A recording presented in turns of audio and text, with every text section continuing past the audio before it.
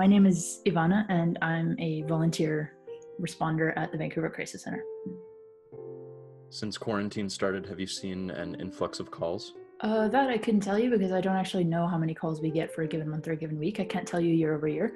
But what I can tell you about quarantine that's interesting, it's the first time the people answering the phone are going through the same thing as the people on the other side of the phone.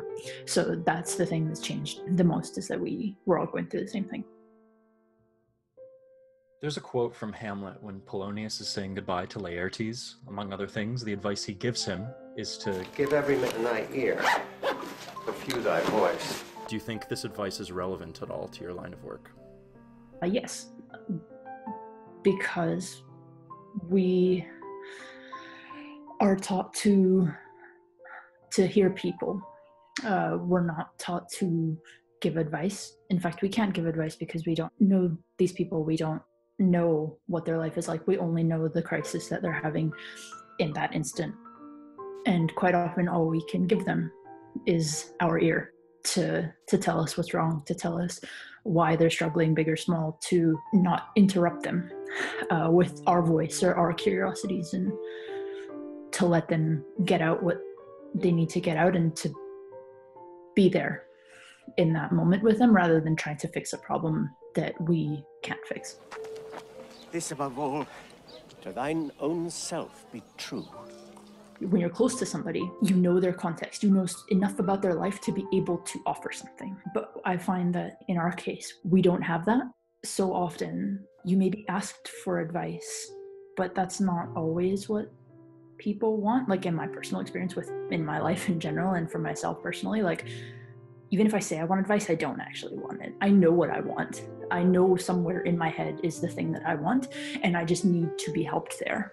And that's the value of giving someone your ear, is that they can talk themselves to the next point of their crisis. There's the respect that makes calamity of so long life.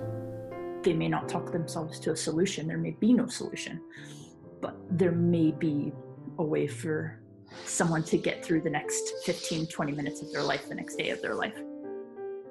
Just to have someone acknowledge how they're feeling, that's important to them, and being able to hear those feelings and name those feelings. In what ways do you think the training you've received at the center has been useful outside of work? So outside of the center has been useful because it makes me, I would hope, a better friend, a better coworker, better kid, better sister, like someone who is capable of hearing people and hearing potentially what they need, even if they don't necessarily say it. So I think it's made me a better communicator in general, and someone who's more inclined to let a silence sit than try to fill it just for my own sake.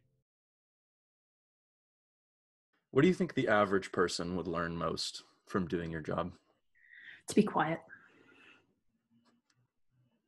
It's true. Yeah. To let other people fill a space with what is upsetting them, with what's hurting them.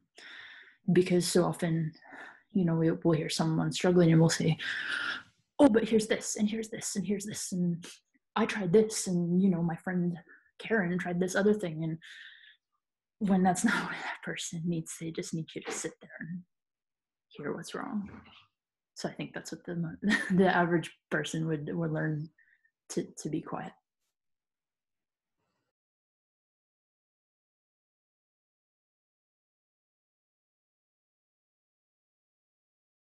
Wherever someone sees this movie, I'm sure there is a local or national or regional crisis center.